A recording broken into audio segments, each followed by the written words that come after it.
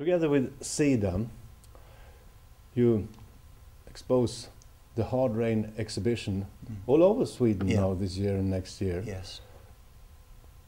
What is the idea behind Hard Rain? The key message.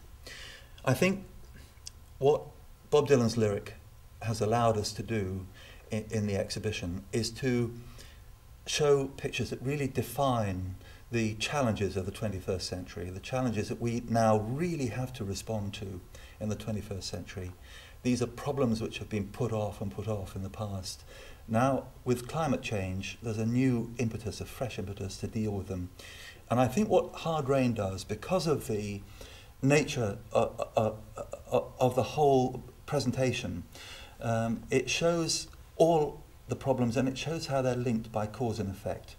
You know, they're not arranged in an academic sequence, climate change, poverty, population, wasteful use of resources, habitat destruction. They're mixed up according to Bob Dylan's lyric, which he wrote, of course, during a period in our recent history when the modern world nearly came to a very abrupt stop during the Cuban Missile Crisis. So I feel that we're able in this exhibition to really bring across the kind of problems that we have to face up to now.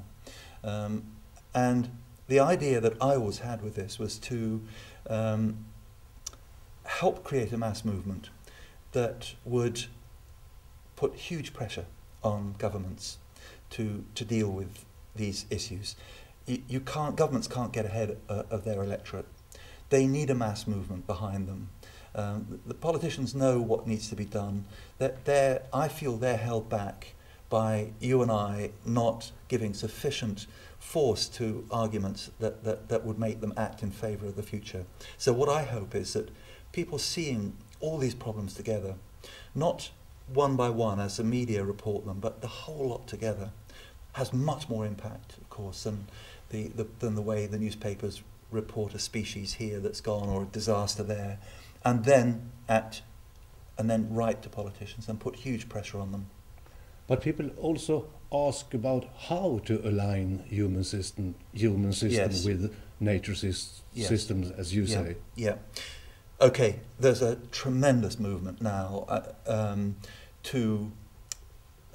it hasn't been said in this way so much before, but the whole impetus of what we have to do is to align human systems with natural systems. We're out of sync with nature. That's what Hard Rain shows. We look at the clean tech revolution. This is a revolution which is aligning human systems with natural systems. So there's one clear example, and it's now becoming apparent that we can generate all the energy we need from renewables. It means building a huge grid across Europe and bringing electricity from Africa.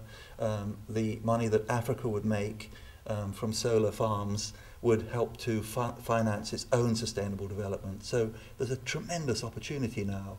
We have the technologies. The question is, do we have the political will to act in favour of the future? What will you do now, my blue-eyed son, Dylan says? What will you do now? Yeah. And that is the question. That really is the question. We have to create a mass movement that's going to put huge pressure on politicians. We always come back to this point.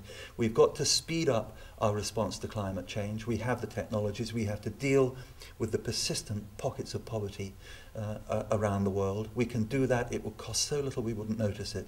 We have to deal with the population problem. We know how to deal with that, providing women and girls with education as well as boys, and opportunities for employment. All of this acts to bring down to slow down the rate of population increase. We really have to get industry to exploit natural habitats much more sensitively. So the roadmap is really pretty well established. I think what we need to do now is act.